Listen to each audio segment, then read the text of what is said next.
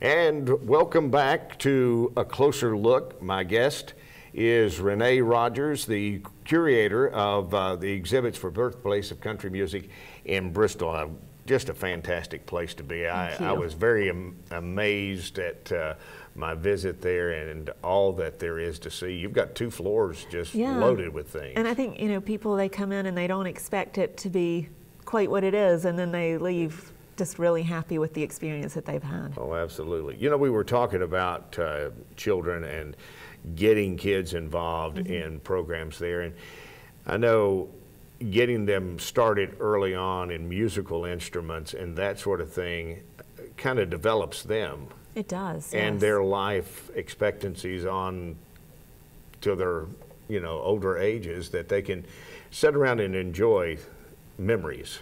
Well, that and music is a great way to interact with people. So, and that creativity is also a good learning tool. So there's a lot that you learn in music that's beyond the music itself. So. Right. Now you all have, even during the summer months, you have summer camps that really help promote this. We do. They're called our pick-along summer camps, and we do usually beginners and intermediate sessions.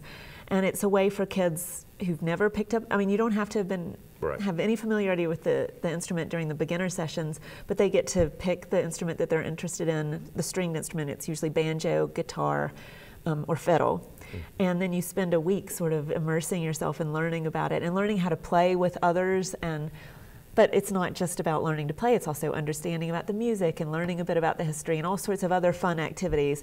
We've had those back in July, and they were such fun, and at the end of each week we got to see a performance by the kids, and they also were busking in downtown Bristol, so they were performing for people like out at Blackbird Bakery, and for the kids it was really thrilling, I think. And it's great, I guess, when you see a child come in and then the progress that's made in just that week's time. Oh yeah, it's amazing. It's more than I could do for sure. So I'm very impressed, and just the fact that they've got this love, you can see that they're having a lot of fun with it, that there's a lot of joy in it for them, and that's the best thing to see. Oh, absolutely. And then you've got the film screening that's coming up on August 31st. Talk about that. Yeah, and this is another bit of programming that's related to the Things Come Apart exhibit. It's a film screening of a documentary called Note by Note, The Making of Steinway L1037. So it's basically looking at the building of a Steinway piano from cutting down the tree that provided the wood to the concert stage at the end. So just going through the whole process. So again, that's a really great fit for the Things Come Apart exhibit, because it's sort of looking at the way something is made, the functionality of all its parts and all of its components, all the way to the end when it's this amazing instrument being used to play this beautiful music. Yeah, because it would have to be very shocking to see where something starts from a tree and then go all the way to the end to the music that comes out of the sounds that come out of that piano. Yeah, and I think we're so used to these finished products. Most of us are not makers ourselves, Absolutely. And so understanding all the work and the craftsmanship and the expertise that goes into that, I think that's really interesting. Very much so. And that's coming up on August 31st, and that's going to be at 6 p.m. It is, and that's a free and open to the public event. And then Museum Day Live, that's September 23rd. That's going on all day long. It is, yeah. It's our full open hours, and that's in conjunction with the Smithsonian Magazine. It's something that they do throughout the country, and museums can participate. And basically, it's inspired by the Smithsonian, which is a free museum. And you open up your doors for free to the public that day. All the public has to do is download the Museum Day Live ticket from the Museum Day Live website, which is really easy. And it just means that you get free admission to the museum, but also because it's still during Things Come Apart, we'll be doing a little bit of programming that day. So we'll be screening American Experience Tesla, which is a movie about a documentary about the inventor Tesla.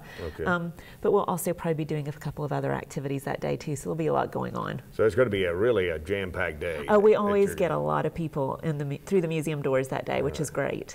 Now, you seem to have a real good relationship with Smithsonian. Is that something that you all developed early on? Yeah, so we're a Smithsonian affiliate museum, so that's something that happened before the museum even opened. We applied to become an affiliate, we were accepted, and so that relationship started early, and we were very fortunate that we even got some resources that we were able to bring to our community. For instance, the Youth Captures the Cosmos program that we had several years ago before the museum even opened. But it just means that you've got this wonderful institution behind you who's interested in what you're doing, who's helping to promote what you're doing. For instance, they've been sort of sharing all the things that we're putting up on Facebook about Things Come Apart. But you also have that recognition of the Smithsonian, and you know that you're going to be bringing these wonderful resources to your community. And when you don't live near DC, for our community, that's a pretty important and wonderful thing. And I'm sure that you find so many guests from out of the area that come by just to see the museum. Oh, for sure. I mean, it's become a destination, which is wonderful. I mean, downtown Bristol in general has become a destination. And, you know, we have people who are planning their vacations around visiting the museum. A lot of people who are interested in country music specifically, who are interested in doing museums specifically, but also people who do like the whole Crooked Road, for instance, or follow the Sunnyside Trail in Tennessee. And we're one of the music venues that they're really interested in seeing. And I'm sure with Rhythm and Roots coming into town, that gives a lot of people that wouldn't normally get a chance to see that to come by and view it and look at it. They do, and you know, during the festival we have a lot of people through the doors, but a lot of people wait till they either come a bit early to the museum, because obviously the festival is jam-packed and there's a lot going on, but we always see a lot of people come through the doors who, like you said, haven't been there before, and it's a great opportunity to extend their visit and dig a bit deeper into the music that they've just been listening to out there on the streets in downtown Bristol. Oh yeah, that's amazing. Now September 9th, you've got the Songs Come Apart. What is that event? So that's another program to do with Things Come Apart.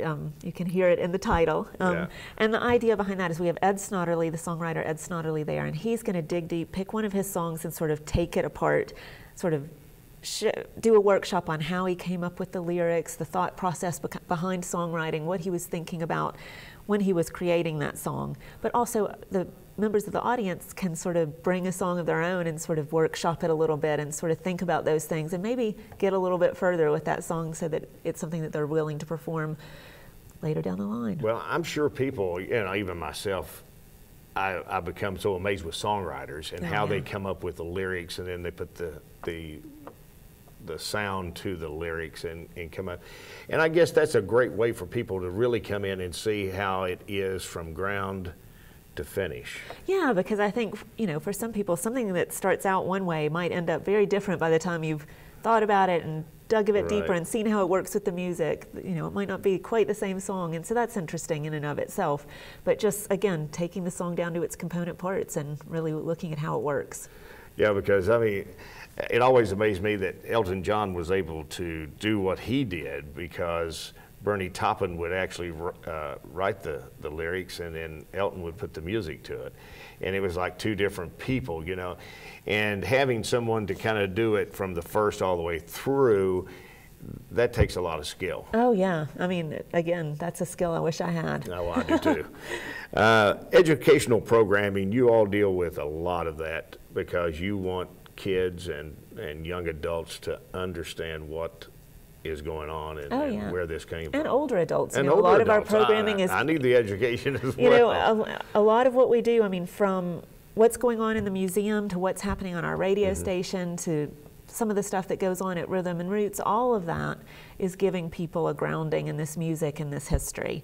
And that interest is what makes them want to dig deeper, to, you know, come to the museum and learn more, or to listen to a specific part of the radio station because they talk about that kind of music, or even, you know, we've started a blog recently on our website where we're digging deeper into that content, just ways for people who are interested, or even who they don't know yet that they're interested, they'll find something there that makes them want to know more and to explore that content deeper.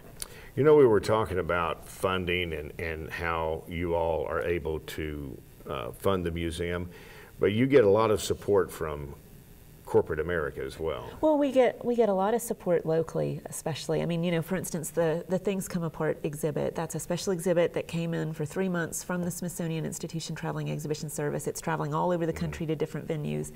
And part of the reason why we were able to have that exhibit is that we had some local partners in Eastman and Strongwell who helped support us to have this exhibit here. But we also, you know, we get a lot of individual support. We get support from so many different people, and we're so grateful for that. I mean, for instance, last year we we started asking people to help support school groups coming to the museum. And a lot of people gave money to help pay for buses, because for schools that's sometimes a big expense that they struggle with. Absolutely. And they want to come because they know that they're going to learn something. It's going to be a great experience for the kids, but it's something that they struggle to do. And so we had a lot of people who stepped up for that, which was wonderful to see. So we're just very grateful that we have so many people within the community who think what we're doing is worthwhile. Now, is there a way for people that would like to support and help you all to be able to do that? Of course. I mean, I would say to get in touch with us either via our website or call the office to talk to the right person.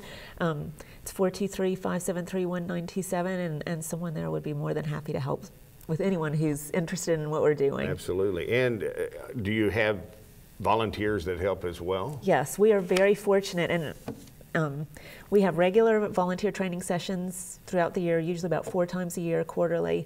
And we are so fortunate because we have a wonderful core of volunteers who come in, act as gallery assistants or docents with tours. They help us in the museum store. They come out for our events and help with those.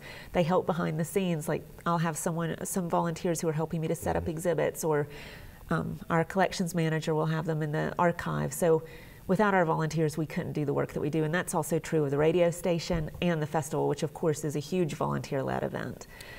Absolutely. Well, it's been a real pleasure talking to you today, Renee, and learning so much about what goes on at the Birthplace of Country Music Museum in Bristol. If you've not had a chance to go out there, you need to do so and support these folks, because they're doing a really good job at bringing all this information to you all.